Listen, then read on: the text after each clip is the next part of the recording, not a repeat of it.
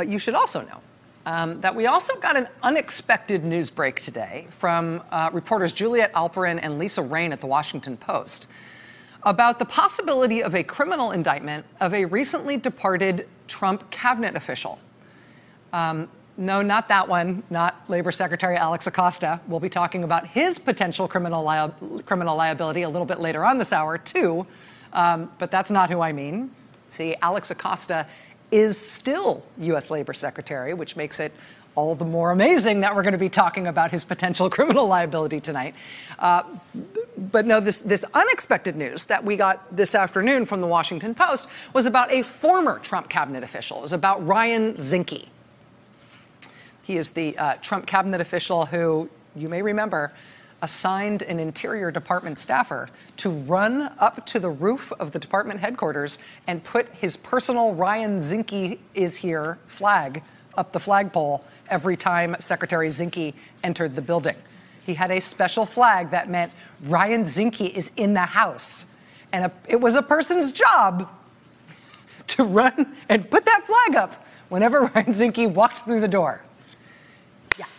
By the time Ryan Zinke announced his resignation as Interior Secretary on December 15th, he was not only famous for that, he was famous for having found his way into no less than 15 different ethics investigations covering the tenure of his less than 2 years in office. Although Ryan Zinke has characterized his December resignation as voluntary, he had reportedly been told in November by the White House that if he did not resign as Interior Secretary, he would be fired. Ryan Zinke, upon being told that, then told White House staffers that, okay, he would resign, but he wasn't going to resign until after he was able to throw himself a Christmas party at the Department of the Interior, which he did. Part of the reason we know he did is because at that Christmas party, he posed for photos in front of a large stuffed bear wearing a Santa cap. He had to stay until he could do that. Literally the following day, the day after he had his Interior Department Christmas party with the stuffed bear, the party that he invited all the lobbyists to so they could take pictures of him with the dead bear with the Santa hat on, the day after that, that is when he finally consented to resign, once he got that important task done with.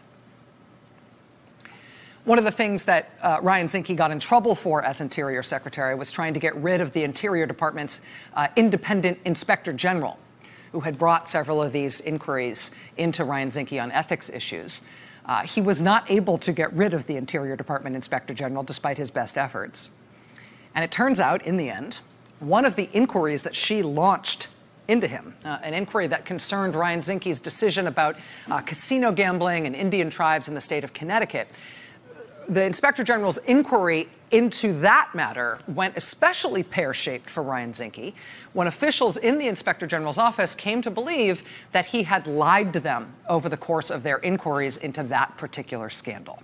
So in late October, the Washington Post reported that had resulted in Ryan Zinke being referred to the Justice Department for criminal investigation for potentially lying to investigators.